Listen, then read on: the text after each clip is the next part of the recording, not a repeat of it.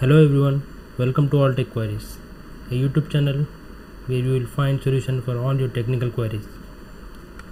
So today we are going to find a fix for the problem that the mouse cursor closes the window when moved away.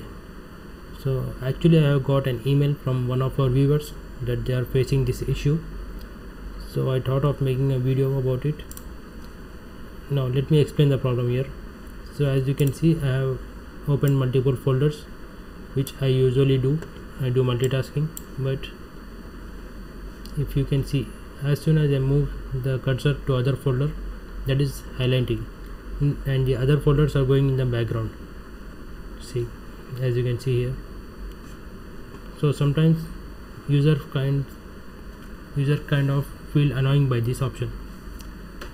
So let me show you a solution to turn this off. Now before that, please like our video and subscribe to our channel for more technical videos. This is more annoying when you are doing tasks like this. Just if I move the cursor, then all the above windows will go in the background. So let me find a solution for this.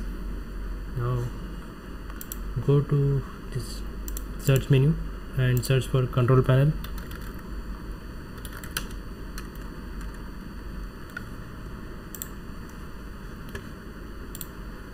Now you have to go to this option, ease of access center.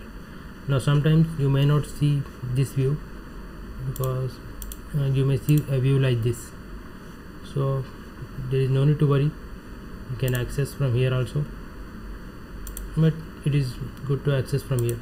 Go to this view by option and click on large accounts.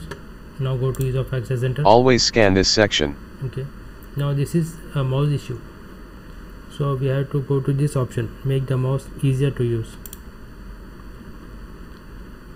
Now if you can see, this option is turned on, so I might have turned on this option by mistake when I am doing other settings.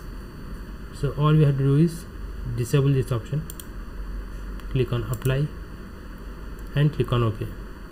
Always scan this section. Okay, if you close this and let's check whether it is solved or not. See, as you can see,